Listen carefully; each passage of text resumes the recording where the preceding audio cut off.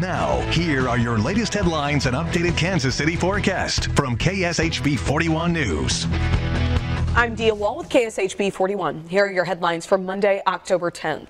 I talked to a foster family fighting to keep a little girl who's been in their care since she was only 3 days old, because Tuesday, the Kansas Child Welfare Oversight Committee is holding a press conference to talk about problems with the adoption process in cases like theirs. John and Nicole DeHaven testified in front of that committee last month about their experience with Cornerstones of Care, one of 4 foster agencies in Kansas. After nearly 3 years, the agency has decided to remove their daughter and place her into a new home with her biological siblings, who she's never lived with.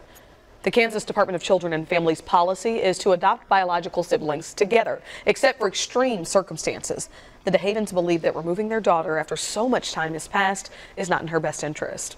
I've reached out to Cornerstones of Care and the Kansas Department of Children and Families to learn more about their process and gain greater clarity on this case.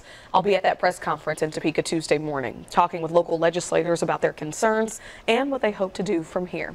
Gary Lisek has our forecast for the Victory Tuesday. Victory Tuesday heading this way, and the shower is going to miss us again. Look how close they come. See this area around, perhaps just southeast, maybe Clinton and Sedalia get a little bit of rain, but the rest of us miss.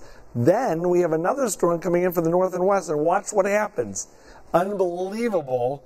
Maybe a brief shower, but look, it forms south and east of us and leaves us.